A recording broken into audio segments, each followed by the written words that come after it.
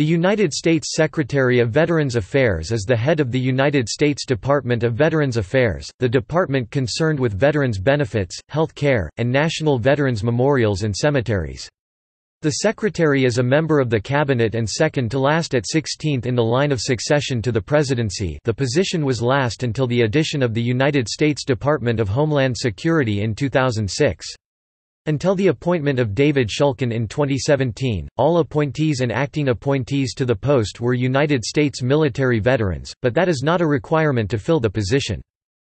When the post of Secretary is vacant, the United States Deputy Secretary of Veterans Affairs or any other person designated by the President serves as acting Secretary until the President nominates and the United States Senate confirms a new Secretary.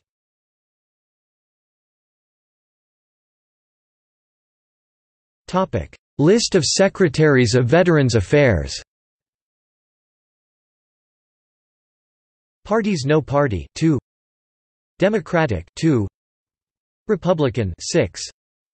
Status: 1. Anthony Principe served as acting secretary in his capacity as Deputy Secretary of Veterans Affairs September 26, 1992 to January 20, 1993.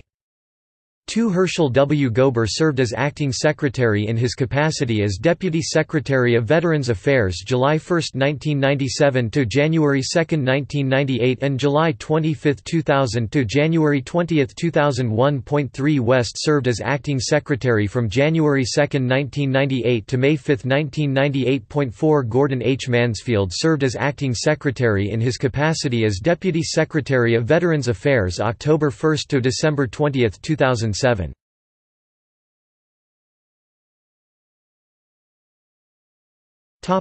Living former Secretaries of Veterans Affairs.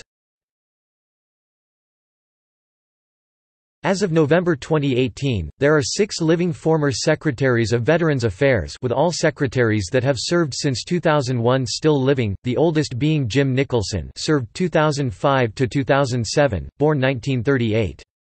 The most recent Secretary of Veterans Affairs to die, as well as the recently serving Secretary to die, was Togo D. West Jr. served 1998 to 2000, born 1942, on March 8, 2018.